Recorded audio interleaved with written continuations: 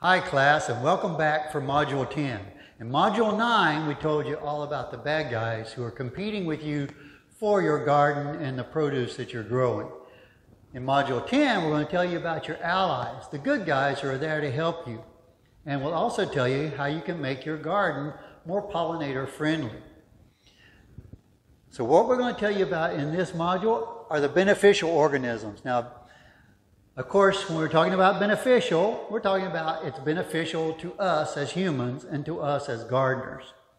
They're normally referred to as beneficials, just like that, but technically the correct grammar would be a beneficial organism.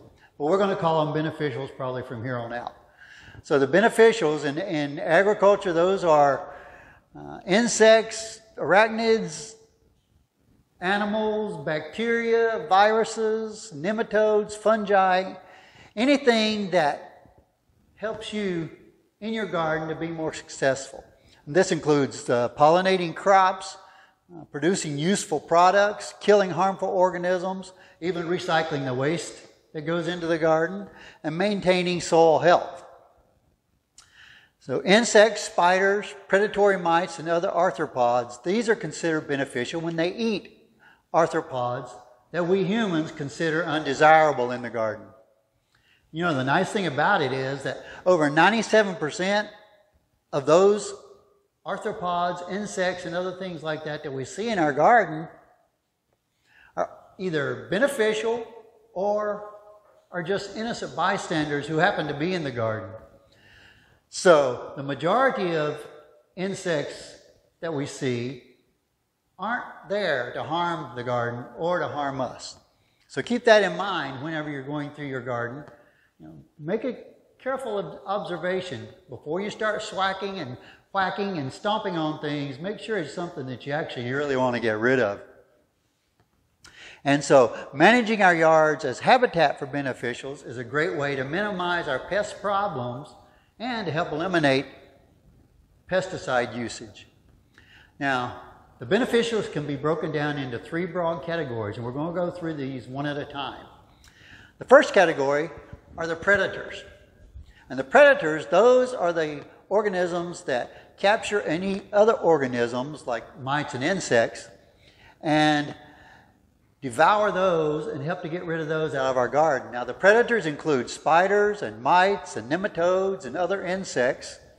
And there are over 100 families that contain predaceous species that are either predaceous as adults, as immatures, or both. So we're going to start with the spiders. Spiders that we observe during the day, they're not likely to cause us any harm. The majority of spiders aren't out there to hurt us. So keep that in mind. Don't run from spiders every time you see them.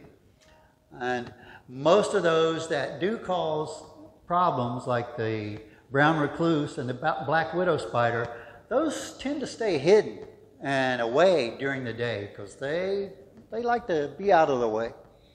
Now, spiders, remember, they're not insects, they're arachnids. That means they have 8 legs instead of 6, and they have 2 body parts rather than 3 the way the insects do.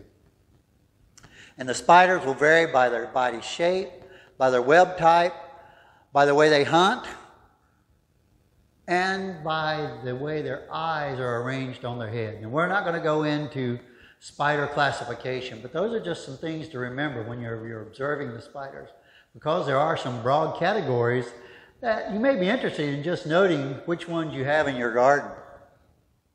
Now, all spiders are predators, and the majority of spiders do feed on insects that they trap in their webs. And jumping spiders and wolf spiders, those guys are actually active hunters. They go out seeking their prey, unlike the web spinners. And these spiders have really, really good vision so that they can see and detect prey when it's near them. And it's been reported that they can tell a prey approaching up to 18 feet away. And crab spiders, those are another commonly encountered group, and those ambush their prey. They lie in wait for the prey to come near them and then attack and devour it. Now, here are some pictures of some spiders that you may observe in your garden. We got several representatives here. I love this one. This is a really large spider, the black and yellow garden spider. And oftentimes you'll walk into its web before you see it. So it can be a little annoying, but remember, they're good guys. So don't get destructive right away. And the garden spider and the orb weaver spider we have over here, you can tell a lot about whether it's one of those spiders by the very detailed, very structured web they weave. You can look at it and tell there's some design involved, and it's very structured. And then there's something like this, a triangulate cobweb spider. They separate out and call those cobweb spiders because cobwebs essentially are very diffuse, very unstructured webs that are spun by these spiders. And so you can tell a cobweb spider from the orb weaver spiders just on the web that you see, whether the spider's there or not. This is one that you'll probably see in your garden. Triangulate because you can see these little triangles on the abdomen. And of course, the guy we have up here, if you didn't know that was a spider, you might guess that it was a crab. So it's obvious why these are called crab spiders. Just by looking at them, they very much resemble crabs. And then there's the wolf spiders here. This is one of the hunters. Oftentimes you'll see these in the house as well. They can be quite large and have very hairy legs. These are the ones that scare a lot of people, but these are good guys. There's nothing to worry about. So if you happen to encounter a wolf spider, remember, he's there to help. And then there's something like the zebra jumping spider. And these spiders really do jump. That's how they attack and subdue their prey, is as it comes by or as it flies over, they leap onto it and are able then to take down the prey. Second group of predators are the predatory mites. And predatory mites, again, they're not insects. They are related to the spiders and ticks. They're in the arachnida group. And one predatory mite will consume dozens of other mites during a normal feeding during the day. The predatory mites look similar to other mites, but there are a few differences. Usually they'll have a shiny, unspotted, more pear-shaped body, and they'll have longer legs so they can move faster and run down their spider mite prey. Of course, as we told you earlier when we were telling you about spider mites, those guys are very, very tiny. So these differences you'll have to observe with a hand lens because you won't be able to tell it with your naked eye. And predatory mites, as is the case with several of these beneficials that we're going to talk about, are commercially available. So you can actually buy living organisms like the predatory mites, the nematodes we'll talk about later, some of the insects, and release those into your garden to set up the habitat and the ecosystem of the predatory mites or the predatory creatures that you want to put in there to help control the bad guys. And the predatory mites, they'll feed on all stages of spider mites, the eggs, the nymphs, the adults. And they'll also feed on eggs and immature stages of thrips, whiteflies, and scale insects. So the predatory mites not only feed on mites, there's some other bad guys that we have. The soft-bodied guys like the thrips, the whiteflies, scale insects. Predatory mites will feed on those and help to control them. And some of the adults of the predatory mites actually feed on pollen and honeydew and even fungi that's growing on your plants. So predatory mites are really good guys. Now here's some pictures of some predatory mites, and as you can see, they have a much more rounded body than the mites that we showed you that were the bad guys. They're kind of pear-shaped, and I like to include under the picture of each of these mites, this is a really satisfying sight to see. Here's a predatory mite devouring a two-spotted spider mite, and here's a predatory mite devouring the larvae of a thrip. And then here's a predatory mite eating the eggs of something. I'm not sure what that is, but it's nice to see. They're in there and they're doing their job and they're helping us out. The next group of predators are the nematodes. Now, nematodes, you remember, those are very tiny, microscopic worms. And with the nematodes, there are over 200 kinds of soil-dwelling insects that these beneficial nematodes will feed on. And most of the activity of nematodes does take place in the soil. And they feed on the larvae, the pupal stage of the insects that are in the soil. Sometimes they will attack pests that are above ground, but in general, they are in-ground feeders. And the nematodes, they move in the moist soil, and it's interesting that the nematodes do not wound their prey. They get into the prey by entering natural openings, like the spiracles on insects. Those are the breathing openings that the tracheal tubes are attached to. They will enter through there. They will enter through the mouths of their prey. So they find a natural opening that they enter through. And one great thing about, or interesting thing about nematodes is they have an ally that they carry along with them. These predatory nematodes are almost always associated with some bacterium that's within them. And the first thing they do when they enter their host is they excrete this bacteria out into the body cavity of their prey. And the bacteria immediately starts to multiply and feed on the inside of the larvae, and the bacteria will end up killing the larvae. Essentially, they are dying of blood poisoning within a few days. And then the nematodes, they feed on those bacteria that are now in a higher population and on the degraded host tissues.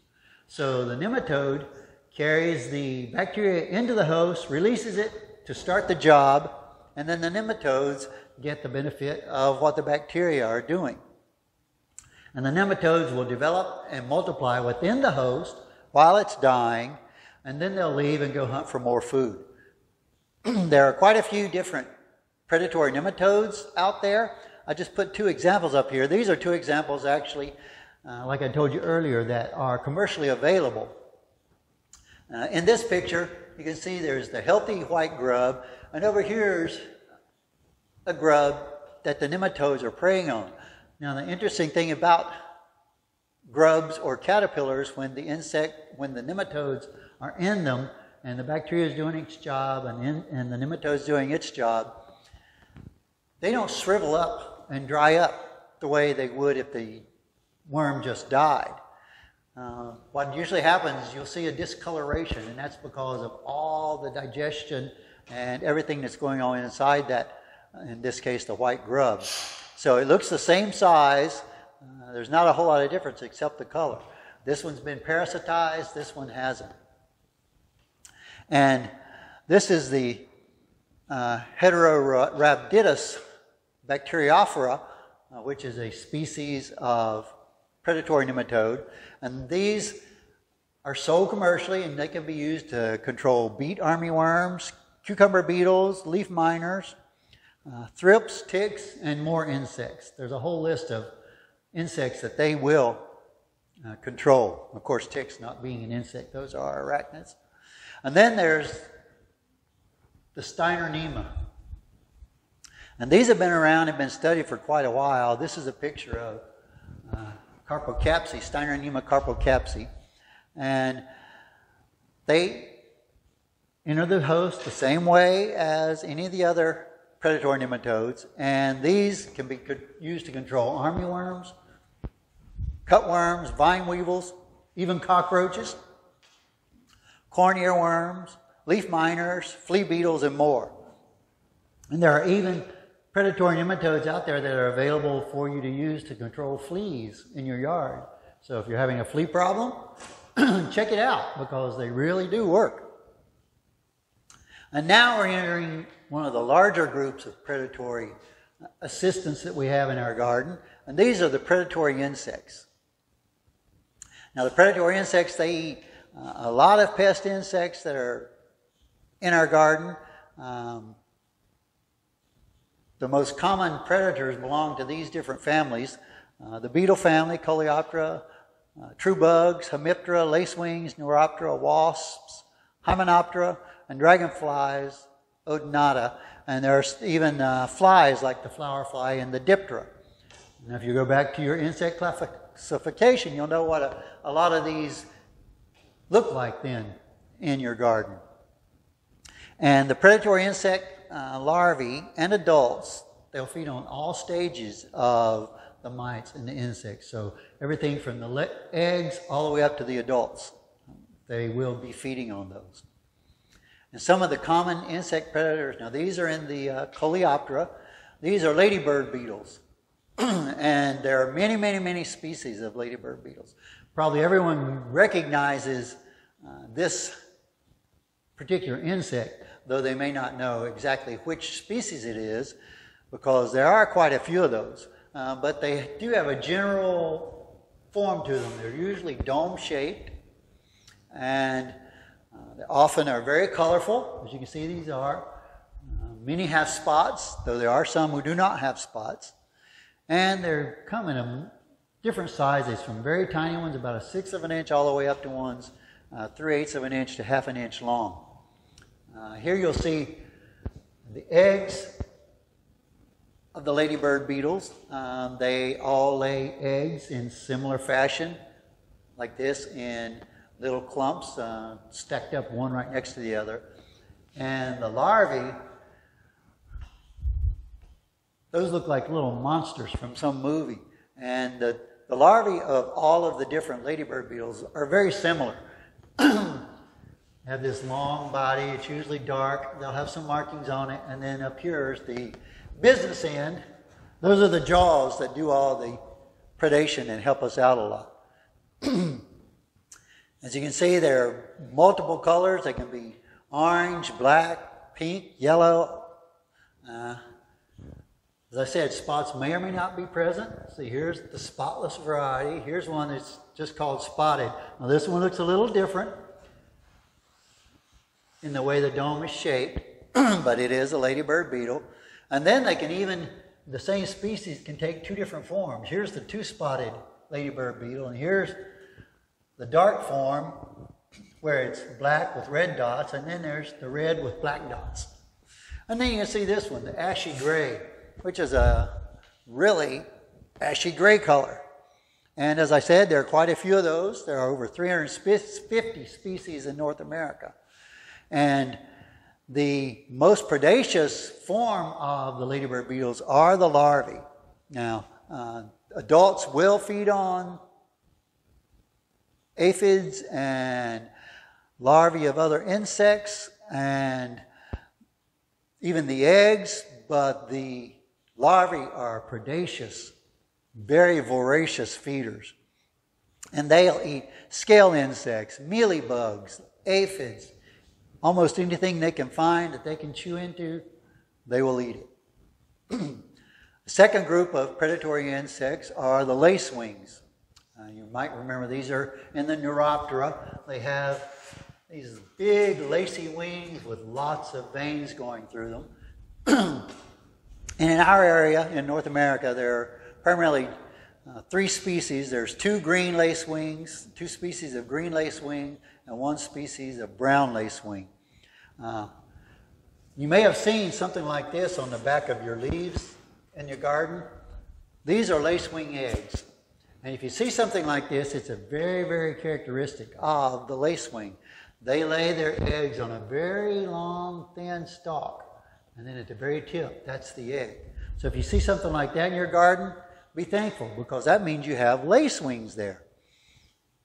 And they are laid one at a time, but in groups underneath the leaf in your garden. Now these are the 2 green lacewings. This is the brown lacewing here. And with the green lacewings, it's only the larvae that feed on insect pests.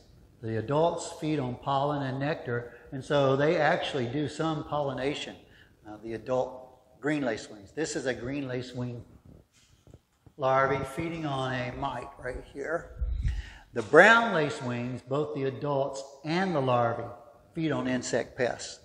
And they will feed on aphids, spider mites, whiteflies, thrips, leafhoppers, scale insects, mealybugs, psyllids, even small caterpillars and insect eggs. And this is a brown lacewing larvae feeding on a caterpillar here. Another group are the minute pirate bugs. And these guys, there's two different genera, and they are very tiny. They are minute pirate bugs.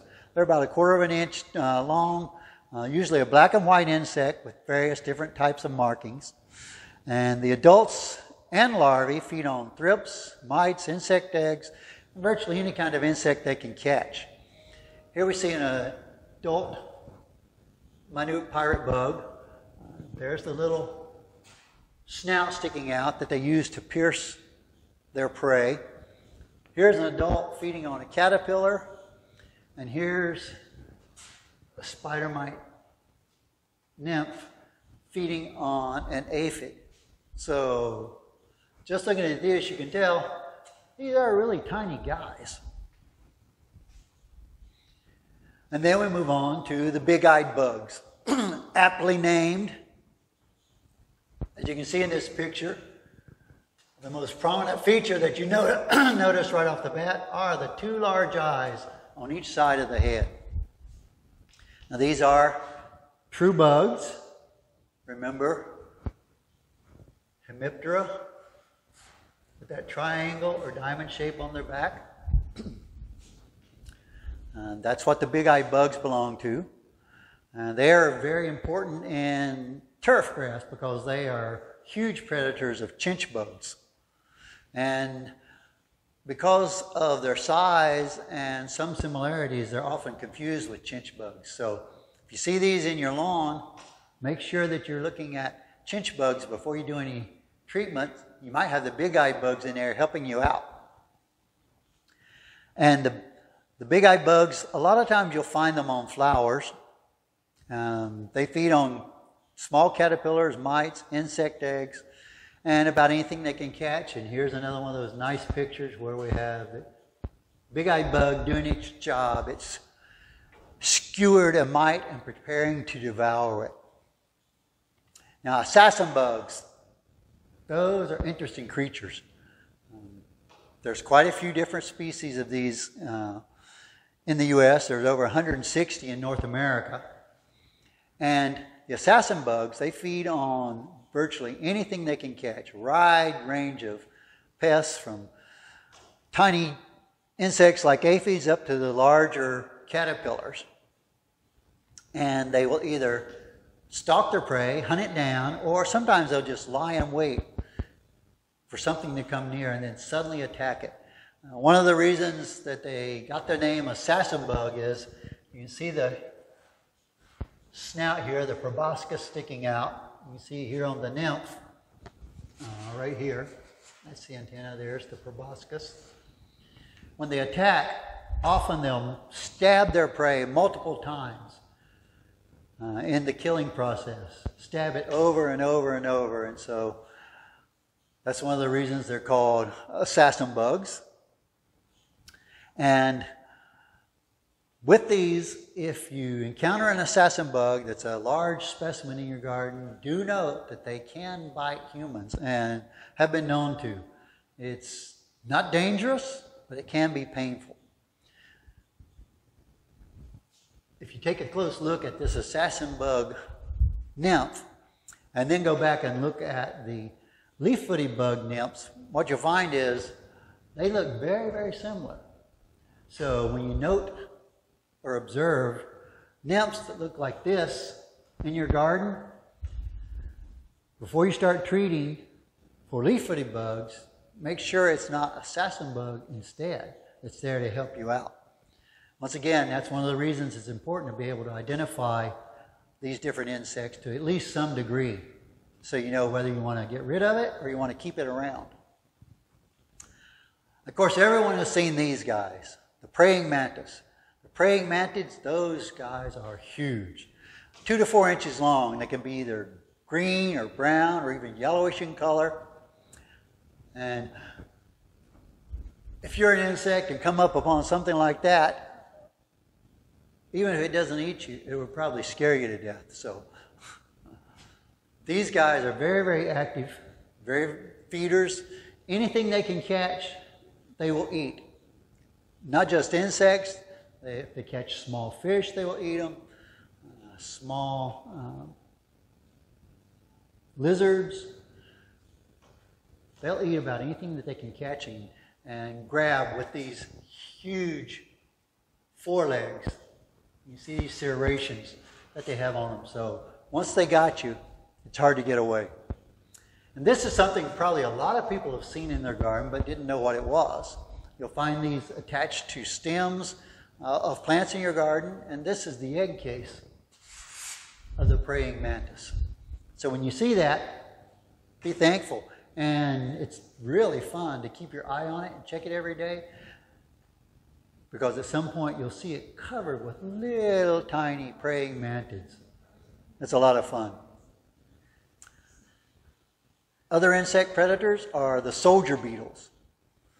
And soldier beetles, as you'll see here with the different ones, the margin soldier beetle, the goldenrod soldier beetle, small black soldier beetle, they can be different shapes and different colors, but they generally have this same form. They are coleoptera, so they have the hard outer first pair of wings that forms this straight line down their back when they're closed, and then underneath they have the membranous wings. These are often confused with lightning bugs because they have a very similar appearance. So when people see these on their plants during the day, a lot of times they'll think they have lightning bugs. But the soldier beetles do not have the ability to flash lights the way lightning bugs do. The larvae are covered in dark bristles. You might be able to see these. If not, just look them up online and you can see those dark bristles that stick out. Now these are the legs. And this is a very formidable head and mouth parts we have here. So it's understandable how they can be such voracious feeders. They will feed on insects. They'll feed on snails and slugs. They'll feed on millipedes. They'll even eat earthworms. Earthworms are good guys, but soldier beetles, they just eat what they can find. They eat caterpillars. They'll eat maggots, which are fly larvae, insect eggs. And even though I've shown you 4 different species here, there are over 468 species of soldier beetles in North America. So there are a lot of them out there, a lot of guys ready to help us. Another one are the ground beetles. Once again, these are coleoptera. Most are shiny, brown, black, or blue-black insects, and they range in size from 1/4 inch up to over 1 inch long.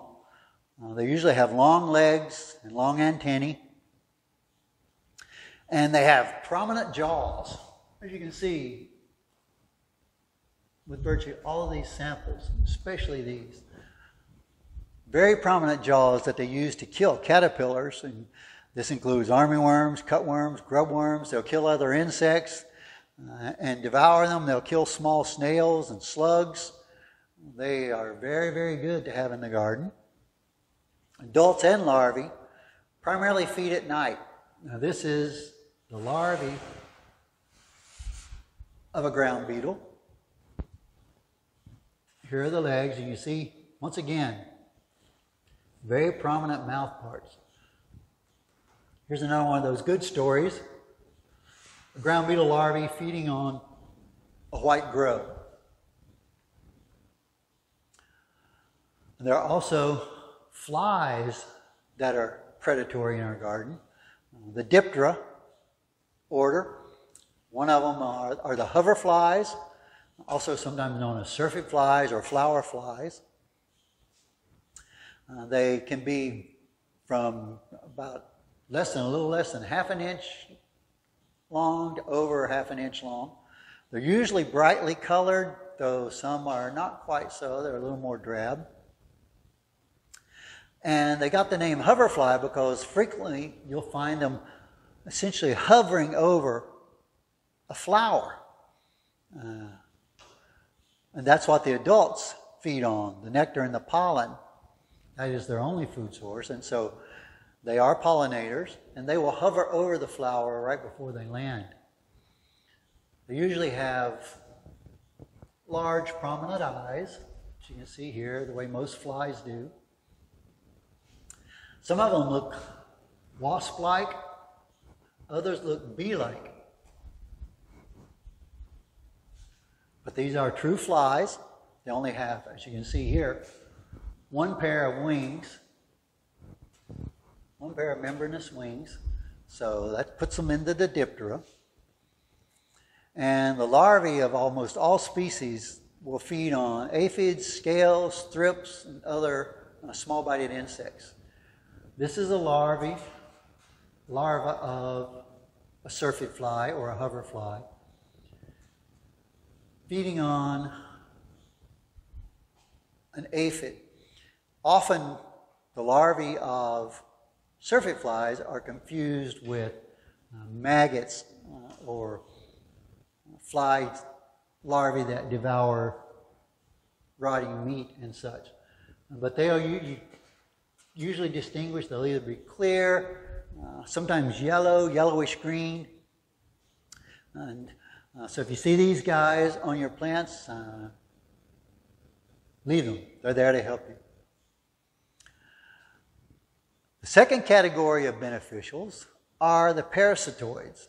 Now, the parasitoids are insects that parasitize other insects. And it's usually the immature stages, the larval forms, that are doing the parasitization. And they develop either on the outside of the host or within the host, eventually killing it. And they'll attack all stages of the host, the eggs, the larvae, the nymphs, the pupae, and the adults. And the adult parasitoids, their main function is to go lay eggs in more hosts and spread their offspring around. The two major groups of parasitoids are the parasitic wasps and the tachinid flies. Now, I'm calling these parasitoids linguistically the primary difference between a parasitoid and a parasite. They both feed on living organisms. But the difference is the parasite usually feeds on its host and keeps it alive. Parasitoids feed on their host and kill it. So that's how we're distinguishing this category of beneficials as parasitoids rather than parasites.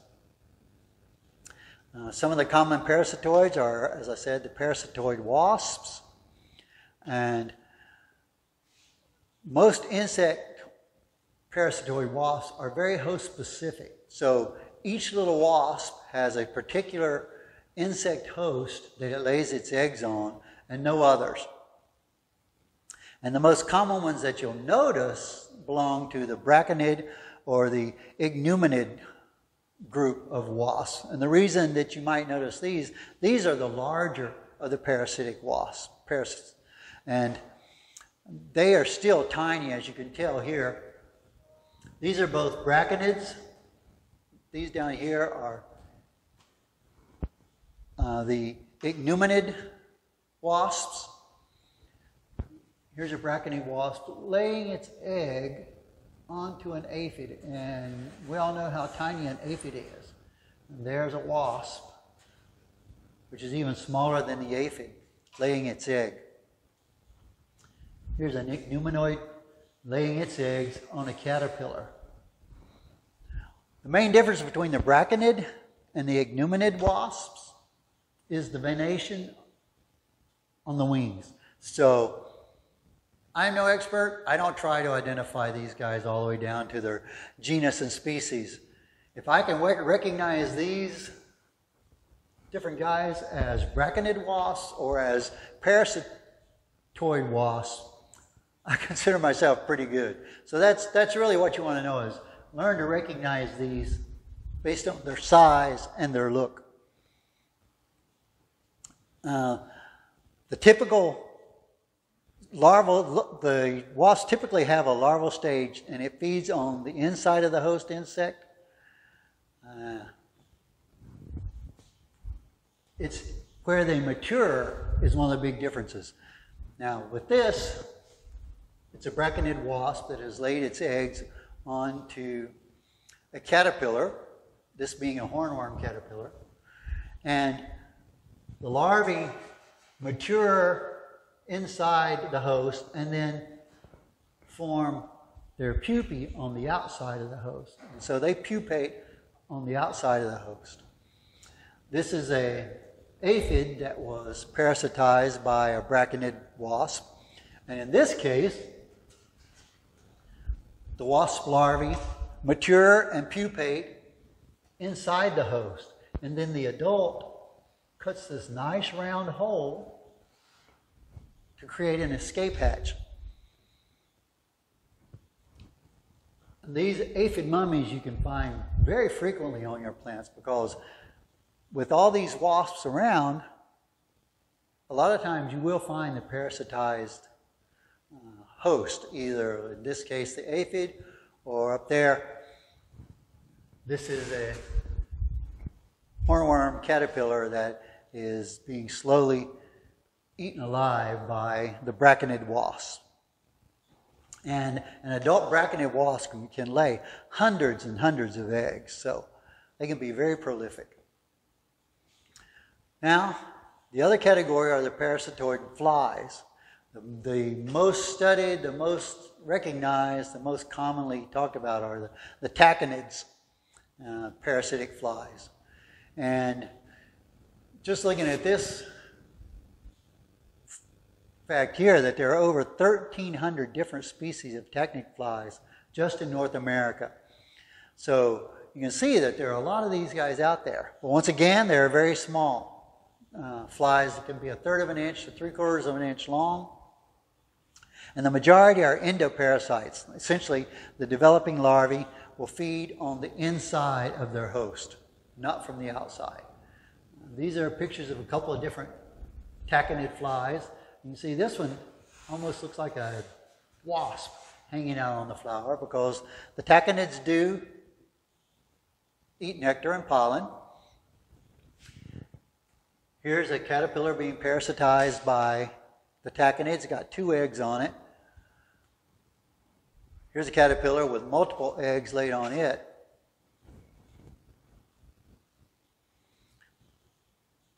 And it's really interesting how the tachinid fly gets its eggs inside its host. It uses multiple approaches. Some tachinid species, they'll lay their eggs on the leaves.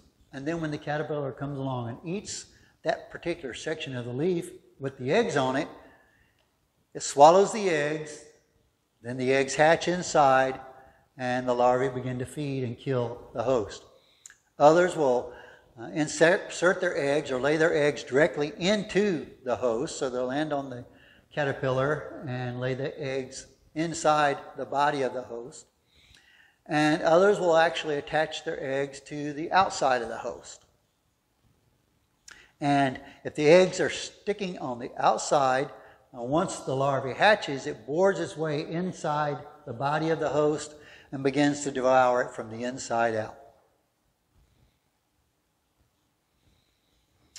And the third category of beneficial that we're going to talk about, and we're going to keep this just to the insects, are the pollinators.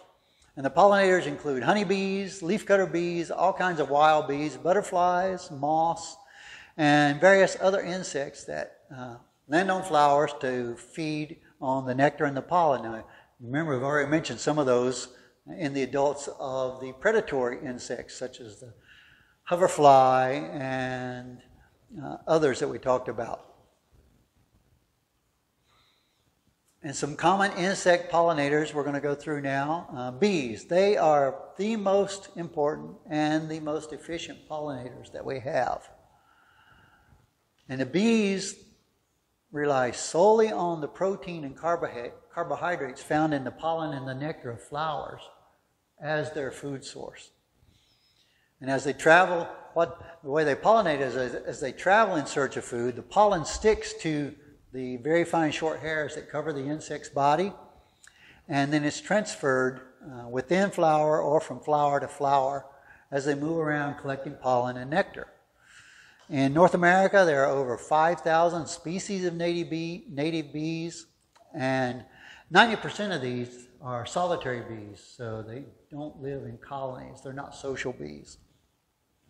And bees are unique in that they are the only insects that actively gather large amounts of pollen to feed themselves and their young. The honeybees, one of the main pollinators that everyone's heard of, they actually are not native to North America. They were introduced around the 1600s. And honeybees can forage up to 5 miles in search of nectar and pollen. And they are very, very effective pollinators. That's why a lot of these are used and rented commercially to pollinate a lot of our fruits and vegetables. Here's some honeybees you see feeding and collecting nectar and pollen from the flowers. And here are the pollen sacs on the legs of honeybees that they stuff full of pollen to take back with them. There are 2 different types of carpenter bees, large carpenter bees and small carpenter bees. They all bore their way into wood or soft pithy stems, and that's where they have their eggs and their larvae develop, so aptly named carpenter bees. And their primary food is pollen and nectar. These are 2 of the small carpenter bees, and these are 2 of the large carpenter bees, this being the eastern carpenter bee and this being the southern carpenter bee. One way you can tell carpenter bees from bumblebees that we'll talk about later is the carpenter bee has a smooth abdomen with no hairs, and as you'll see shortly, the bumblebee has a hairy abdomen. And here they are, the bumblebees. They can be anywhere from 3/4 of an inch up to 1.5 inches long. They feed on pollen and nectar. They also have pollen baskets that they will fill with pollen. And they have the hairy abdomen. As you can see on these different ones, the yellow banded bumblebee, the brown belted bumblebee, the American bumblebee, there's the hairy abdomen, and the eastern bumblebee. So bumblebees can sting, but they aren't very aggressive, but you can tell those from the carpenter bees because of the hairy abdomen. So if you see something that looks like a bumblebee buzzing around and it has a hairy abdomen, then it is a bumblebee. Another group of pollinators are the sweat bees. These guys are actually pretty small. They're only less than 1/2 inch in size. You'll often see these on flowers, collecting nectar and pollen. And they will collect nectar and pollen to take back to their home, and that's what they use as food for their young. They'll usually store up some pollen and nectar, and a lot of times they'll make balls out of it and lay the egg on the ball of pollen and then leave the egg and the larvae to hatch and develop on its own. They're important pollinators, especially of wildflowers and some of our other crops. They're called sweat bees because oftentimes they will go in search of salts as part of their diet. And of course, when you sweat, that is salty, and so they're attracted to that salt. And that's why they're called sweat bees. Leaf-cutting bees, those are other pollinators. Many of you may have seen, especially on roses in our area, some other plants, you'll see leaves on your plants that look like someone took a hole punch and made holes all through the leaves because they make a very, very symmetrical circular hole on the leaf, or circular cutout of the leaf. And that's what the leaf cutter bees use to form their nests in the cells and to pack the cells. And what they'll do is they usually have long tube-like homes. They'll lay an egg, pack it in there with pollen balls, pollen and nectar packed inside with the egg, and then they'll cover that over with leaf tissue and then lay another egg on top of that. And so there will be several cells that they'll build up along the tubular-shaped nests that they have. And they're very important pollinators for our wildflowers, for fruits, and for vegetables. Here we have a leafcutter bee visiting a flower just like we have up here, collecting pollen, collecting nectar. Other common pollinators now are the wasps. The wasps are different from bees. They are beneficial predators of insect pests as well. I don't think we mentioned those earlier, but wasps actually collect caterpillars and flies and feed on caterpillars and flies. They'll sting the caterpillars to kill them, and then they will use those as food. But they also feed on nectar and pollen. It's kind of like a quick energy burst they get. And when they're feeding on that, then even though they're not as hairy as some of the others, as the bees that we just talked about, pollen will still stick to their bodies. And as they go from plant to plant, they're transferring that pollen. Here are a couple of different types of wasps, the mason wasps and the potter wasps. Potter wasps use mud to form their homes. This is a potter wasp up here. The mason wasps will often use vegetative matter that they've chewed up and mix that together to make their burrows out of, or their nests. And you can actually put homes up for the mason wasps. They like to live in old tubes they find, and that's a mason wasp house right there. And the adults do feed on the pollen and nectar. And the young of the adults of the mason wasp and potter wasps feed on lepidopteran caterpillars. They'll actually take those back for their young. As I said earlier, they sting them and take them away to feed to their developing young. So they are not only beneficial as being predatory, but they're also beneficial as being pollinators. Paper wasps. I'm sure a lot of us have seen these at some point in our life, and usually with not a good story to tell about it. Here we have the red paper wasp. Up here, the European paper wasp has the black and yellow stripes. And often you will see these flying around your plants. They are pollinators. The adults feed on caterpillars and other adult insects, but they also feed on nectar. And so they're going to visit the flowers, and when they do, their bodies get covered with pollen. As they move from flower to flower, they do pollinate. So paper wasps are good in two different ways. They are predators and they are pollinators. Now we move to the group that probably everyone has heard about and everyone loves and has seen so many of them, the butterflies. Now there are about 17,500 species of butterflies in the world, and in the U.S. there are about 750 different species of butterflies. Butterflies have really good vision, so the brighter colors you have in your garden, the more butterflies you're going to have. They are drawn to those bright flowers. They can see red, unlike bees. Bees can't see red, so they aren't drawn to red. Butterflies can see red. The reds and oranges really attract butterflies. And a lot of our wild native plants rely on butterflies for pollination, because the butterflies use those to get their nectar. And a lot of the host plants that the larvae live on are native or wild plants, wildflowers. Butterflies are attracted to larger flat-petaled flowers as well. It gives them someplace to land. It makes it easier for them to feed. Now, if you ever watch a butterfly feed, you'll notice it lands, its feet's on the flower, It extends its proboscis, or its feeding tube, which they can siphon up the nectar through, and their body actually never really touches the flower much at all. But as they fly in and fly away, their wings are brushing the flowers, knocking the pollen loose. Especially if they're hanging on a flower upside down, it will collect on their bodies and on their wings. And as they visit other flowers, they will pollinate. Here are some beautiful and commonly seen butterflies that we have. The monarch, of course, everyone knows about the monarch. That's probably the most studied butterfly, maybe the most studied insect in classrooms nowadays. It's used for a lot of different lessons. Beautiful, beautiful butterflies.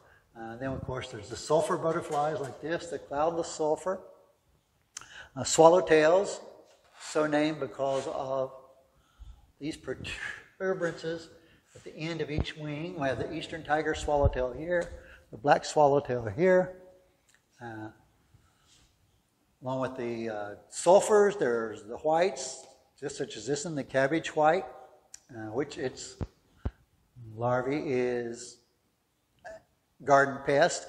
A lot of these lepidopteran insects, as you remember, including the butterflies, their larvae are pests on our plants. Here's the admiral, red admiral, the admirals. There's the brush-footed butterflies like the Gulf fritillary. Here's another swallowtail over here. This one is not as commonly seen. It's beautiful blue pipevine swallowtail. The skippers. This is the long-tailed skipper. You can see it does have these long extensions on its wings. And then over here is the small skipper. So there are quite a few butterflies that everyone's familiar with. These are your good guys. These are pollinators.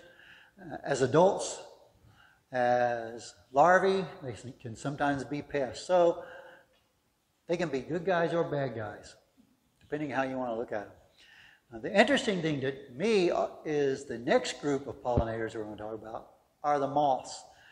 A lot of people are familiar with butterflies. They see butterflies. They know there are a lot of butterflies out there and think how beautiful they are and how many there are. But they're actually, look at the difference in the number of moths that we have compared to the number of butterflies. In the world, there are over 160,000 species of moths compared to only 17,500 species of butterflies. And in the U.S., remember we had 750 species of butterflies. We have nearly 11,000 species of moths. So why is it that butterflies are so much more noticed than moths? Well, one reason is moths, when it comes to pollinating those in the late afternoon or evening blooming plants, that's where your moths are. A lot of moths, the majority of moths are nocturnal. So they are active in the early evening or in the nighttime. There are some moths that are active during the day. These are diurnal moths, but the majority of moths are active at dusk or at night. And so that's one reason why we don't see or are as familiar with the moths as we are with the butterflies. And like the butterfly, when they're feeding, they aren't in direct contact with the flower, but once again, their wings brush the flower, cause pollen to fall off. It sticks to their bodies, sticks to their wings, and so they do transfer pollen from one flower to the next. Here are some moths that are really unique. Why I put these guys up here. This is the Luna moth, and these you don't see very often, but this guy is huge, larger than your hand. So it's a beautiful butterfly, or moth, and a very large moth. Over here is the common buckeye, as you can see how it got its name. It's also a pretty large moth. And then there are the sphinx moths. Hummingbird moth is in that category, but as you can see how it got its name, the hummingbird moth. It has this long proboscis that it's feeding, and it just buzzes outside of the flower, collecting nectar. And if you see these, you may be confused and think that you are actually observing hummingbirds because they look very much like hummingbirds. They're about the size of a hummingbird. So when you see these buzzing, the way they fly, the way they feed, the way they look a lot like a hummingbird. But if you're seeing something like that at dusk or in the evening, then you're seeing the hummingbird moth, because hummingbirds are active during the day. Here's some other sphinx moths. The white-lined sphinx moth and the Carolina sphinx moth. These are all very large and very gorgeous moths. And then there are these other moths that do a lot of mimicking. Like here is the narrow-boarded bee moth. And you can see how it got its name. These you can actually see buzzing around sometimes during the day. It looks like a bee. So when you see these guys, they're trying to look like bees. It's kind of a way of protecting themselves from predation. And then there are some, these guys, like the peachtree borer moth, they are pollinators, but they're also some of our pests. Any of the borers will actually cause a lot of damage to our trees, and especially our fruit trees. And if you just saw this guy sitting on a plant, you would probably think you were looking at a wasp. But by looking at the antennae and the wings, you could tell that this actually is a moth, that one being a peachtree borer moth. Now, some other pollinators, as I mentioned earlier, are flies. Flies can transport a lot of pollen at one time. And it's when they're in feeding and collecting nectar is when the flies are getting covered with pollen. Now flies, remember, their mouth parts, they generally have sponging mouth parts.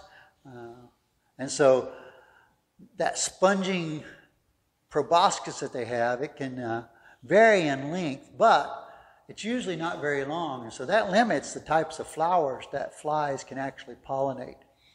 They're usually very open flowers, very accessible to the nectar, and these are the flowers that flies pollinate. There are some flowers that flies are drawn to, members of the umbelliferæ family, like the carrots, the parsley, the brassicas, the brassicaceae, like mustards, broccoli, cauliflower, the cole crops, Rosaceae, strawberry, raspberry, blackberry, and the Alliaceae, like lemon, onions and leeks and chives. These are often pollinated by flies, and these also are usually unattractive to bees. And so if it wasn't for the flies pollinating, these flowers wouldn't get pollinated. And there is a unique type of flower that is only pollinated by the flies, and these are flowers that when they open, the fragrance they give off is like it's a very putrid odor, like rotting meat or dead animals. It can even smell like manure or even like blood. And these flowers are pollinated by flies, and that's the reason they're giving off this odor, is because they want to attract their pollinators. Here are some common flies that are pollinators. The blowfly, that one is notorious for what it does with our animals, but it is a pollinator. Remember the taconid fly that we talked about earlier, who's a predator? It's also a pollinator. The syrphid fly, also one of our beneficials as a predator, is also a pollinator.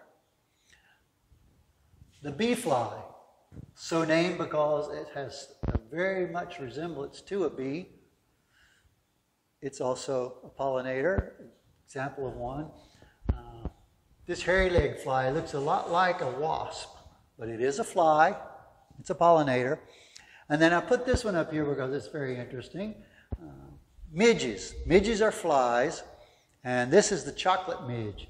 So for all of us chocolate lovers in the world, we were relying on the chocolate midge to pollinate the flowers of the chocolate tree or the cocoa tree. And that is where we get the chocolate from. And we need those chocolate midges to keep it coming. So with that, I'm going to turn it over to Anna, who is going to tell you something about how you can keep these pollinators alive and active in your own garden. Hi, class. Next, we're going to talk about something near and dear to my heart, which is a little bit about pollinator gardening. And we'll touch more on some of these topics later in the class, including native plants. So what can we do to make our backyards and our gardens more pollinator friendly? There's several steps that we can do, and if you're growing vegetables, your vegetable plants will definitely benefit. Joe talked about a lot of good pollinators, but also a lot of good predators that help control pests naturally in your yard and garden. So creating habitat is a good way to ensure that you have those good guys on your side. First and foremost, you need to provide sources of food year-round. That can be done by planting native flowers, and again, we'll have a lecture about that in a few weeks, that bloom in the spring, summer, fall, and here in New Orleans in the winter too. So having a year-long continuous source of blooming plants that provide pollen and nectar sources is always a good idea. Let's talk about lawns. That's kind of the elephant in the room. Our grass lawns may look beautiful, but they have very little wildlife value. They're basically food deserts for insects, birds, and other animals. So it's a good idea to minimize your lawn footprint by maybe expanding some perennial beds or planting some wildflowers. That's always a good idea. Ditch the lawn. It's also a good idea to delay mowing. You might be in a schedule where you're mowing maybe every other week or maybe every week. It's best to let that lawn get a little long and tall and don't control those weeds. You know, weeds are just a plant out of place, but many of our more common lawn weeds are indeed native plants, or even if they're not native, they do provide some wildlife benefit, especially to insects. The Dutch white clover is a really good example of that. So learn to live with a little bit of a weedy area in your lawn maybe, some diversity, and we always say if it's green and you can mow it to 3 inches, it's good to go. The second strategy would be to provide some nesting sites.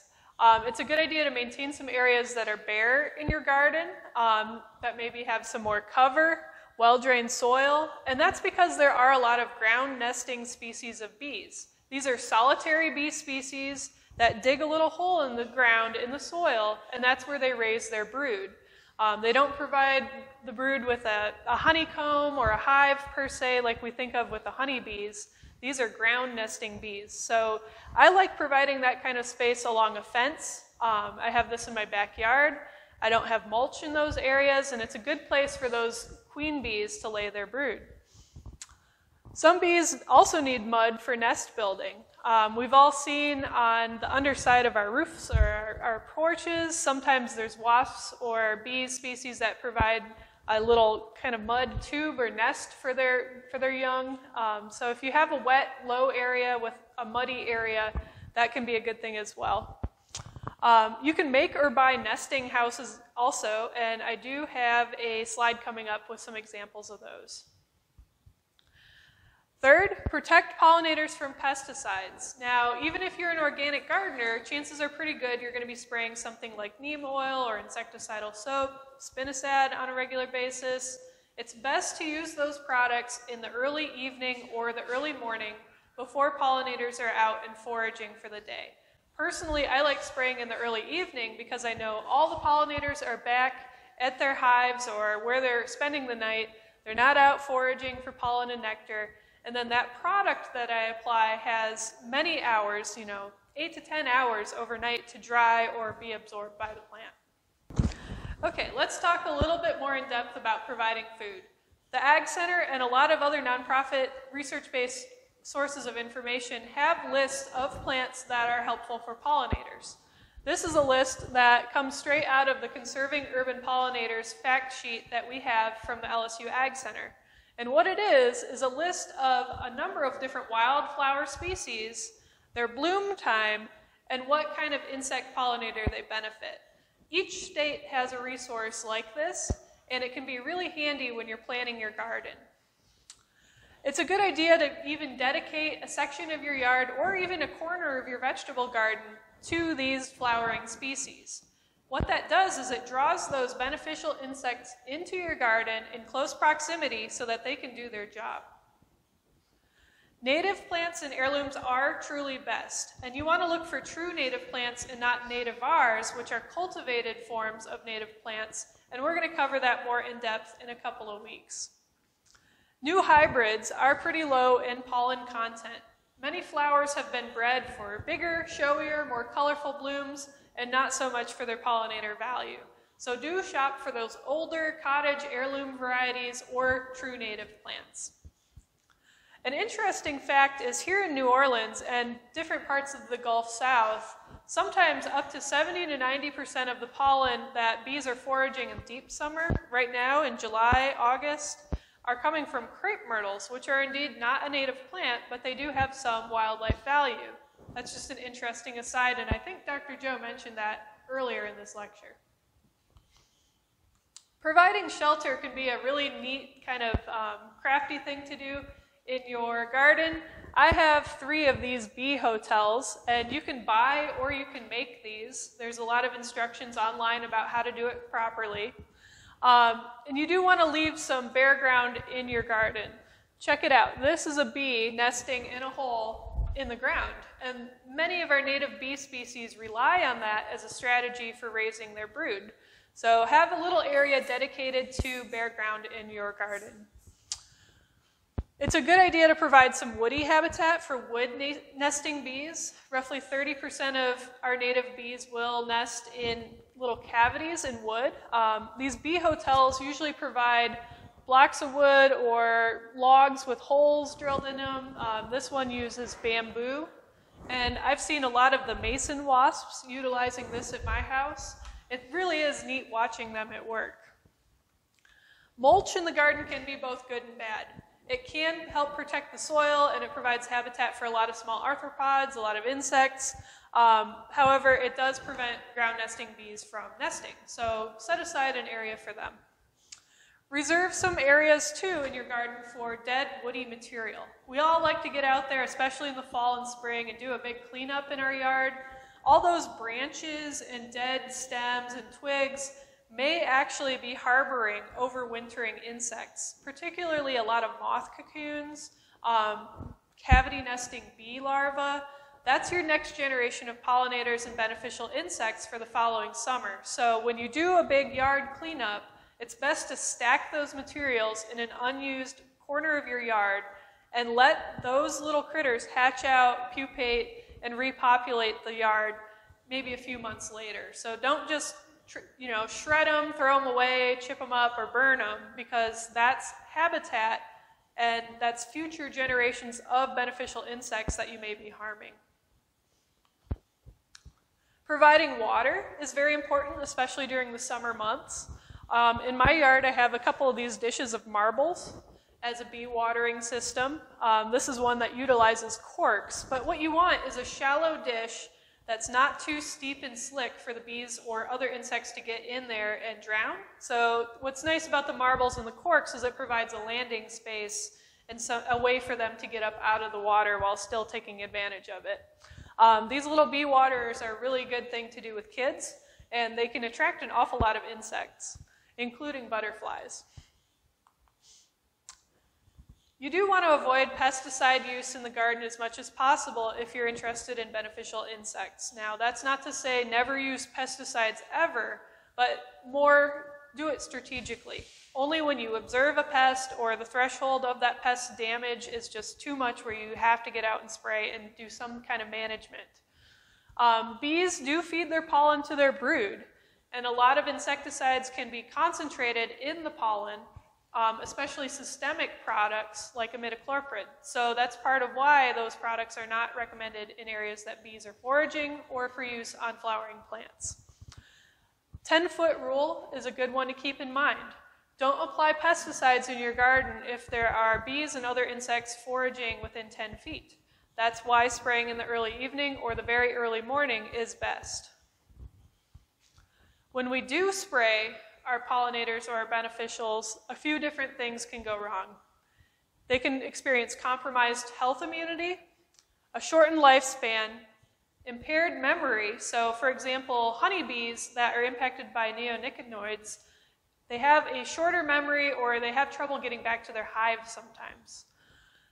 There can be delayed larval development and gut microbe disruption. So we do want to avoid spraying pesticides directly on bees or in areas where they're foraging. We're going to include this, but this is a really great list of resources for home gardeners if you're interested in exploring pollinators and beneficial insects more.